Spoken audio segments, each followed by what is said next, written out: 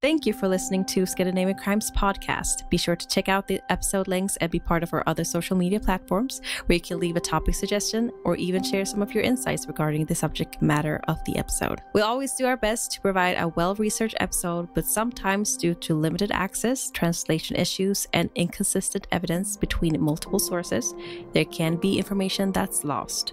It is therefore good to do your own research and get a deeper understanding of a case of your own interest. So with that all said, let's start today's episode.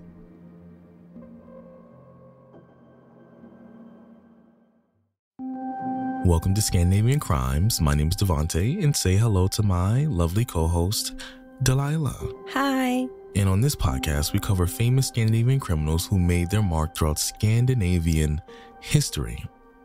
So welcome to today's episode, where we will tell the tragic story of Benjamin Hermansen. I hope I'm saying that correctly. What is mostly known as the Holmlia murder. I'm leaving all that in. I want you to know how I struggle for you guys. All right? So on the night of January 26, 2001, Benjamin was brutally stabbed by members of the neo-Nazi group Boot Boys. This horrific act of violence led to the conviction of Erling Jahr, Ole and Nicolai Kvisler. Like I said, these names are interesting. Why are you and Veronica saying it like that? Andreassen. These names, I've never heard these names before over here in the States. No. We will tell the tragic story of Benjamin Hermansen and what is mostly known as the Holmlia murder. On the night of January 26, 2001, Benjamin was brutally stabbed by members of the neo-Nazi group Boot Boys. This horrific act of violence led to the conviction of Erling Jahr, Ole Nicolai Kvisler, and Veronica Andreassen. See? Perfect. See? You should do the reading from now on. Okay. But you're gonna it's not gonna be a super long episode. You'll enjoy it. Nonetheless, it'll still be a tale of caution for those of us out there. But nonetheless, you already know what to do. Grab your tea, grab your snacks. If you're on your way to work, tuck yourself into a nice little corner in the back of the train or on the bus as we tell the story of Erling Jahr and Ole Nicolai Kvisler, the Holmlia murder.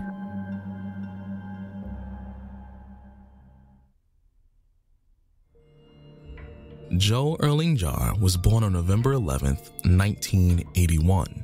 He lived with his mother and older brother in Buller. And from the age of 12, his mother started being frequently absent from the home. These absences were often long, leaving Joe and his brother to care for themselves. Although the mother occasionally returned to restock the fridge and leave money, the boys were effectively without proper care. Sometimes other relatives offer some assistance. However, Joe had very limited contact with his father. At around 15 years old, Joe's brother moved out, and about a year later, his mother relocated to the United States. He briefly lived with his mother in the US, but he struggled to adjust and returned to Norway. Joe then lived alone, occasionally providing shelter to friends who had conflicts with their parents. He then attempted to live with his father at the age of 17 or 18, and later with an uncle, which were both unsuccessful. Ole Nicolai Kvisler, born on July 23, 1979, grew up in a typical family in Holmlia with an older sister. At 15, his family moved to Prinsdal, where he lived until he was 21 and moved into the Buller apartment with Joe. In childhood, around the ages of 11 to 12, Ole was reportedly harassed by youth with foreign backgrounds. He described incidents of shoving, pushing, and general minor altercations, but also more serious events which included being robbed. Much of his harassment was gang-related. At the time, Holmlia had several gangs, and the relationship between them, often divided along racial lines as white and black, was marked by frequent conflicts and violent clashes. Initially, Ole's involvement with these conflicts stemmed from personal disputes, but over time, he developed a broader negative attitude towards immigrants and people from different cultural backgrounds. At approximately 15 or 16, Ole began reading literature about World War II and the American Civil War, which further entrenched his xenophobic views. Around the same time, he connected with far-right individuals in Nordstrand and quickly became involved in his extremist environment. At 16, Ole participated in his first attack on people of color and continued to harass and assault immigrants in the following years. He became a notable figure in Norway's far-right scene, especially within the Blood and Honor group. Beyond his racist and anti-immigrant beliefs, Ole was attracted to the camaraderie, uniformity, and glorification of violence in the neo-Nazi environment. Parties and alcohol also played a role in his attraction to this lifestyle. Joe first met Ole in 1999, but they became close in 2000 as Ole became more involved in the neo-Nazi scene in Buller. By December 2000, Ole, Erik Lauritsen, and Ole's girlfriend, Veronica Andreassen, were living with Joe in his apartment. Their apartment became a hub for far-right neo-Nazi movement, regularly hosting parties and gatherings. The apartment was adorned with Nazi symbols and propaganda, and weapons were extremely common. Ole often carried blunt weapons, while Joe typically had a knife. Ole also owned several firearms, including a pistol kept in the apartment and an AG-3 rifle stored with a friend. Joe deeply admired Ole, seeing him as a role model. Unlike Joe, Ole was strong, confident, and respected within the neo-Nazi community as a member of the Blood and Honor. While Ole may have not formally led Joe, he commanded his respect as well as loyalty. While Ole denied having a formal leadership role, there's insufficient evidence to label him as a leader beyond the natural influence of his personality as well as his actions. He was self-assured, outwardly aggressive, and physically strong, qualities that likely gave him a degree of sway over others within the extremist environment. Joe has no prior criminal record, but has been fined once while Ole was serving a sentence. He had also been convicted 3 times before, including once in Sweden, and fined 3 times. On the afternoon of Friday, January 26, 2001, Ole received a phone call that upset him, making him extremely irritable. When he returned to the apartment, the situation was discussed further with Joe, Veronica, Erik, and several other friends from the far-right extremist circle who were present. After some time, Ole and Veronica decided to go for a drive, and Joe joined them. The trip was driven by Ole's boredom and bad mood. Before they left, there was talks of going to Lambertseter to seek revenge on Moroccans for an incident Erik had recently faced. However, this plan was dropped when Erik chose not to join them. Among the 3 people who went out, there was a discussion about stopping by a convenience store to pick up some items. They drove in Ole's older Ford Taunus, with him at the wheel, Veronica in the front passenger seat, and Joe in the back. During the drive, Ole instructed Veronica to watch for dark-skinned individuals intending to intimidate or assault anyone they encounter. There is no evidence suggesting that a stabbing or murder was planned at this point. When they reached Asbroten in Holmlia, Veronica saw 15-year-old Benjamin and Hadi outside the grocery store. Benjamin, born on May 29, 1985, was a Norwegian teenager of mixed heritage with a Ghanaian father and a Norwegian mother. Veronica alerted the others, and Ole drove up to them, stopping nearby. The atmosphere in the car turned tense and aggressive, and once outside, Ole and Joe immediately ran toward Benjamin and Hadi. Joe and Ole drew their respective knives, which they equipped themselves for the trip. Benjamin and Hadi had noticed that they were there. There were 2 closely cropped individuals in the car and immediately recognized them as neo-Nazi. They exchanged concerned looks with each other and felt uneasy. When they saw Joe and Ole running towards them, they began to run as well. All of them ran down the walkway alongside the apartment building. After about 30 meters, the path ends at a fence blocking half of the walkway's width with a passage left of the turnaround area. Ole caught up with Benjamin just before the fence and grabbed him. Benjamin briefly managed to break free, but Ole quickly recaptured him. After some struggle, Ole cornered Benjamin between the fence and the building. This happened partly because Joe blocked the passage next to the fence. Benjamin was thus trapped, and Ole stabbed him in the back with a knife he was holding. The knife penetrated through his clothing and into the soft tissue of his back, creating a stab wound channel of 6.5 centimeters in a downward direction. Benjamin cried out as he was stabbed, and after the attack, he managed to break free and fell over the fence.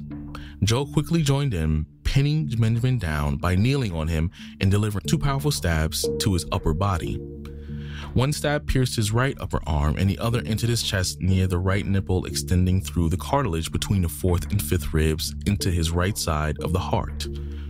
Ole then ran to the car, reversed to Joe, picked him up, and they fled the scene at high speed. The stab wound to the heart caused immediate and severe bleeding, but despite this, Benjamin managed to stand and stagger forward about 30 meters toward the turnaround area before collapsing and dying. The cause of death was exsanguination from a stab wound to the heart. After leaving Benjamin behind, Joe and Ole, along with Veronica, drove to Rustad School and parked at the rear before returning to their apartment. In the apartment, they see on TV that a boy was stabbed and killed in Holmlia. Ole, Veronica, and Joe agree that Joe should flee the country, or they place all the blame on him.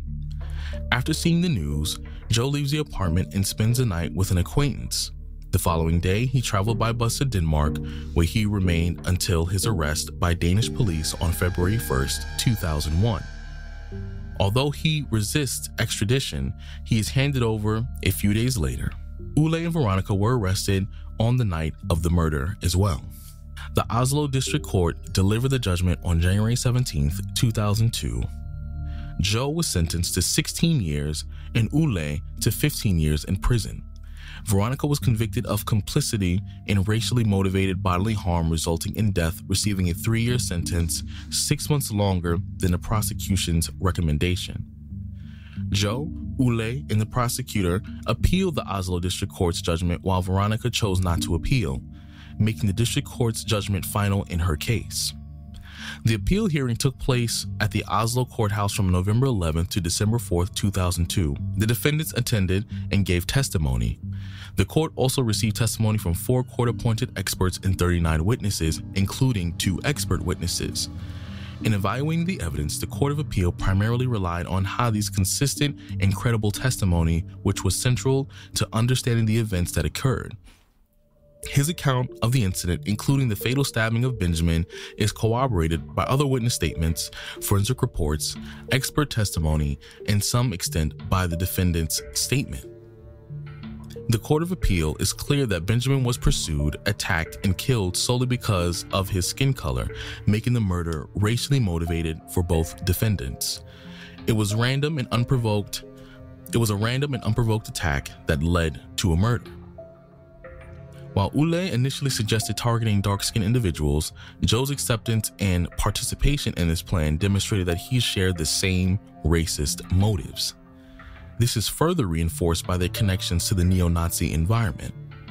At the time of his death, Benjamin was defenseless and unable to escape or protect himself from the defendants, both armed with knives. By the time Joe delivered the fatal stab, Benjamin was already on the ground and incapacitated from previous attacks.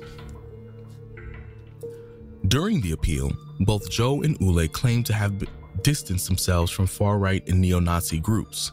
However, the authenticity of this claim is unclear, especially given Ole's letter to Joe from August 2002, which suggests otherwise. The appellate court deems it unnecessary to explore this further, as these factors do not affect sentencing. Joe's age and difficult upbringing at the time of the murder were also mentioned. Despite this, Joe's sentencing was set at 18 years of imprisonment. While his involvement was secondary to Ole's, the focus is on the fact that Joe delivered the final stab and participated in the events without objection. Ole's sentence was set to 17 years in prison. Although he did not deliver the fatal blow, he initiated and actively participated in the pursuit and stabbing. Additionally, as a driver, he left the scene knowing Benjamin had been stabbed multiple times. Ole's prior convictions, including those for violence, further aggravated his sentence. Their appeal to the Supreme Court was then denied, making the Court of Appeals verdict the end of the trials. The community felt that the security of Holmlia disappeared with the arrival of neo-Nazis. The place where everyone knew everyone had been infected by something they didn't want there, something that created a feeling of insecurity. But quickly, this feeling transformed into something else: unity and support both locally and nationally. The murder of Benjamin sparked widespread outrage across Norway, leading to nationwide protests, including a march in Oslo with nearly 40,000 participants led by the Crown Prince and the Prime Minister. It was one of the biggest commemorations in Norway after the Second World War. It did not only cause attention in Norway, but also internationally.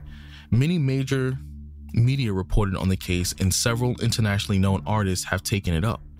Even Michael Jackson dedicated his 2001 album Invincible to Benjamin, urging people to judge people by the character and not by the color of their skin. In Benjamin's memory, the Benjamin Prize was established in 2002 to combat racism.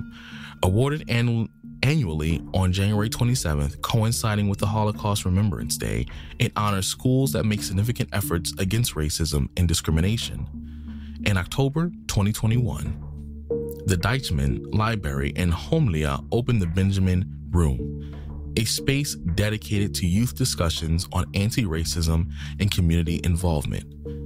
However, the far-right attempted to honor the perpetrators.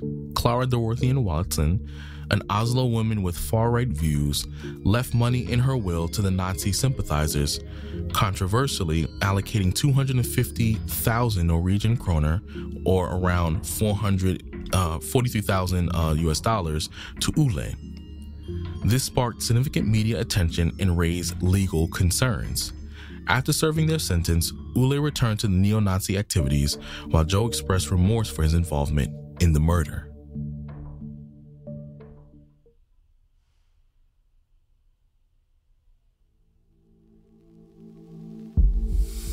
Before we start, I want to say this very specific thing, and maybe you might bring this up later, but I feel that this opinion of Black people when he was young, right? Yeah. It stemmed from the fact that he himself was living in a crappy neighborhood. And what we've learned in history when it comes to like immigrants in a lot of different countries for some very odd reason, which is I don't want to get into. When immigrants tend to come over to a country, they often live in those environments where there isn't a ton of resources, which, as we know as a fact, will increase violence in the neighborhood because they're fighting for resources. So because he also was poor, you know, he was also alone pretty much. I'm referring specifically to Joe. His opinion. You mean Joe, or do you mean okay? Yeah, I mean Joe, yeah. So Joe, like his opinion changed because he was living in an environment with other people who were also struggling just like him. And what happens when you're living in an environment where you're struggling, often violence will increase.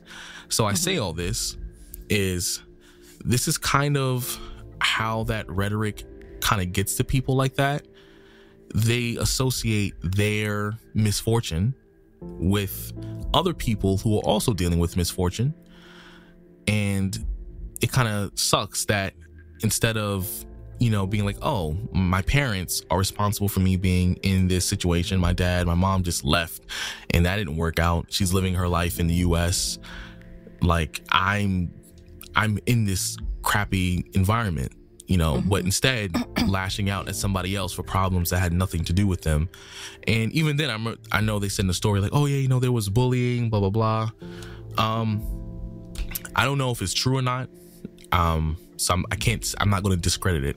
If I were to take it at its word, fine. Do you mean for Ole? Because like the thing is, back in the day, there were a lot of like racial gangs, and they just egged on each other.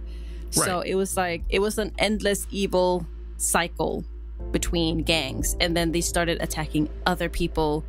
So like basically Joe obviously could have been a victim of those attacks, and when he saw that, you know, his white friends helped him out because they were part of the like neo-Nazi gangs, he felt a sense of belonging, as you said. So like, sure, he was in an environment where he felt like, oh, I belong in this environment. They got my back. I have somebody. I have a family. The family I don't have, like I didn't have before. And true. And obviously, after the sentence, he started showing remorse, and he started to distance himself from the neo-Nazi environment. But I still believe, like, even though the circumstances, you should never commit murder. Like, I show no mercy.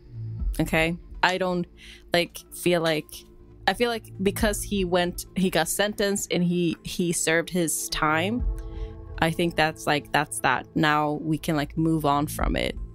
But I believe, like, obviously, even if you're a victim of your environment, you have the choice to, you know, not become a criminal. Yeah, it's just one of those things where I truly would like to understand the thought process, because even the life that I've lived. It's like when you get brainwashed, basically, and you put the blame of everything that sucks in life on somebody else. Yeah, and it's interesting because I'm like, even the life that I've lived, my experiences, even if I may not feel comfortable around certain types of people until I feel like, okay, they're cool, my first thought isn't to, oh, let me swing on them, let me do this, let me do that, because it's like, you know, maybe, like I said, we will get to it at some point, but I guess I'm rational enough to be like, these problems either have nothing to do with these random people, or I associate my problems specifically with the individual or with the whatever process or whatever. I don't attach it to just random people who might look like somebody else, you know? So, but that's just my little 2 cents, but you can go ahead. I just wanted to get that out of my system, you know? Because like we could talk about the like psychiatric, psychiatric. Oh wow, I can't speak. The evaluation, they did tests. They test and check his character profile and his like mental health, and the experts determined that Joe had a neurobiological personality and behavioral disorder that like basically impairs his ability to learn theoretical concepts, think abstractly, and follow rules and norms. But like, despite these challenges, his practical abilities and overall functioning is like above average, and he does not have a general intellectual disability per se. So like, because of his brain dysfunction, you know, it's present, it's still possible for him to develop coping strategies or to manage it. So like, sure, because of the environment, he, you know, started having these he started developing these personality or behavioral disorder, which is not uncommon, and basically he was in an environment that just made it a lot worse. That's why he was like, oh, Ole is gonna attack this black person, I'm gonna do it too, you know? Yeah. So that could explain a lot of like he probably had or received help during his sentence time, and probably worked on himself, and that's really good that he like changed.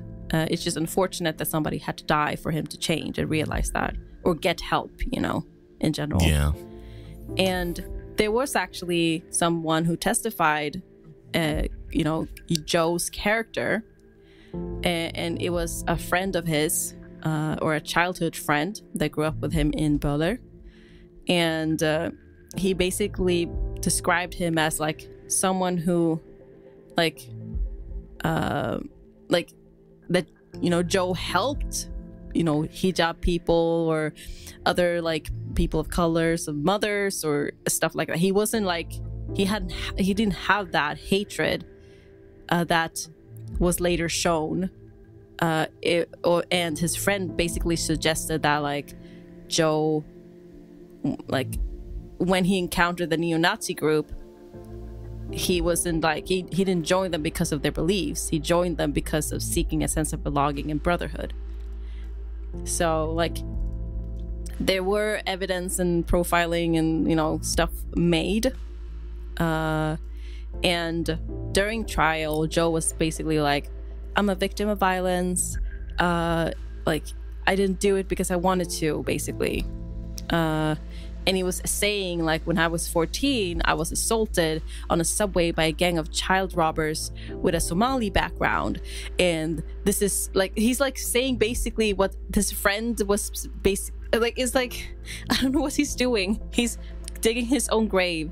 And he's like, because of that gang that attacked me, and the neo-Nazi helped me, that's why I feel like, I hate black people, I hate people of color.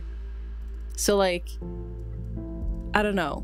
I feel like he probably developed that hatred, and he had that, but then he worked on himself probably, and then ended up realizing that it's not black people's fault and stuff like that. I don't know. Yeah, it's I guess for me, it's hard for me to wrap my mind around stuff like this. Plenty of other things too, because I'm just thinking about how like, wouldn't like this, to me it makes sense. And maybe even though this is like 2001 when they got convicted and all that stuff, but information was still available. But either way, I think naturally, because I'm thinking with my mind now, because in 2001 obviously I was alive, but I was just 7, so to me it makes sense that when you're in environments that are not good, violence is more likely to occur. Because like I said, you're fighting for resources. That's not just for black people. That's not just for white people. That's not just for Mexican, whatever your background is. That applies to any group of people. When you're in an environment with little resources, violence is much higher compared to other areas where they have better education and resources. Now, even if something like that were to happen, and I live in New York City, and like I said, New York City was a completely different place back in like 2001. And, if something were to happen, well, technically stuff like that did happen. It's just, I'm not condoning violence, but, you got to do what you got to do sometimes. Either way, when stuff like that would happen, like going to or from school, whatever, I didn't associate it with like a group of people. I associated with those people, like specifically the people who did it. And I guess it's tough for me to understand other people who like, oh, someone did this to me, all of you must be doing this to me. When in reality, like we're human, just like how you can be a jerk. And then if someone would be like, oh, you're all jerks, then I guarantee you he would feel some type of way just like anybody else would feel some type of way. So I guess to me, conceptually, I just can't understand how it's so easy for people to associate one bad thing in their life and then be like, oh, everyone must be like this. But also that's probably due to the lack of exposure. But then again, I'm pretty sure he was living in those areas with those people. He just didn't interact with them to get to know them as well. The thing is, like, what sucks about this whole thing is that, like, because of the gangs, it just never stopped. And I'm not talking about, like, the gangs who's, like, people of color gangs. I'm talking about the neo-Nazi gangs versus the like people of color gangs, because like as you read before previously, Eric was in a situation with Moroccans and they were like thinking of going there and have revenge, and I was like it doesn't, like, even though like who started who, we would never know, because this is an endless like battle between both of these sections of gangs. So like I just feel like even though he's like, I was a victim of the situation, the same thing is happening with other people who's like people of color who was also affected and became victims of gang violence from neo-Nazi groups. And especially the Boot Boys. What? No, I was just basically agreeing. Like, they don't see it as the same thing for some reason. Yeah, like they only see like it's their fault, and I'm like, but you doing this, like it's an endless battle, but like it's an endless war. This will never stop. And Boot Boys specifically, the neo-Nazi group that was who Ole and Joe was part of, they were the most aggressive group in Norway, and it was actually stemming from.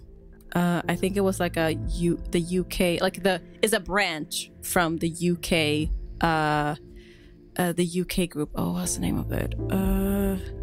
Boot Boys is the Nazi group that Ole and Joe was part of, and that was the most aggressive neo-Nazi group in Norway, and it's like a branch from some UK neo-Nazi group there, and it kind of like spread, and there's a lot of branches. So racism was a huge thing back then, and I'm not saying it's not a huge thing in the other Scandinavian countries, but in Norway we've already been part of one, which is Anders Breivik. So racism or like neo-Nazi group is a lot, like there's a huge, it used to be a lot or before, but I don't really know how it is today. But yeah, so they might be lurking somewhere. I don't know. Yeah. But they did do a lot of precautions. They did change after the Benjamin murder, and they're still fighting super hard against racism. And that's what I love about these cases. Even though it's unfortunate that somebody had to die for change, they're still changing. They're still trying to be better. So yeah. So, little word of advice for people out there. Also, too, statistically, I think on average, women in general prefer more left men. So, gentlemen, if you're listening, what is this? A dating site? No. I'm gonna make a point. It popped in my head. Okay. Even if you feel, these misunderstandings of feelings, instead of acting on them, why not, figure out why you feel this way, get the proper help so you can understand and see that these feelings are not, rational. That applies to anyone who has negative feelings towards a group of people. Because, and also, don't be afraid to explore and understand other cultures. That's also like a thing, being scared of. Yes, that xenophobic, that fear. Explore, get to know the cultures. Be open-minded. Just like any other human being, gonna have bad people, gonna have good people, doesn't matter. Explore the culture, understand the culture, and just know, okay, yes, people can do things differently, whatever the case may be. Just be sure to keep an open mind when you're going through this journey we call life. And if that's not enough incentive for you, being a man, if you're a straight man, most women prefer, pretty left men. So, hey, if you're not going to do it for yourself, do it for the women. It's a joke. Okay, either way. Thank you so much, Devante Johnson. I guess we're going to have to wrap this up right now. We love you guys. We appreciate the support you guys are doing. And I guess we're just going to end it with a positive note. And what would you like to eat, Devante? What is your craving for the moment? I'm joking. Oh my God. I would like to have some fries, and I would like to have my chicken nuggets that are in the air fryer because they're waiting for me. So yeah. I would like the air fried chicken that I made. That would be good with the little gravy. They're really good, yeah. And then put some rice on there. Yeah, that's good. Some rice. That sounds good. Either way, guys, hope you enjoyed today's episode. And be sure to check out the YouTube channel where every 3 weeks I will be uploading these little psychological profiles of previous cases that we've covered. So eventually this case will probably get on there, but not now, but eventually. But be sure to check it out. It's on YouTube. Subscribe, click the bell, do all that. And I hope you enjoy the rest of your day. Peace out. Bye.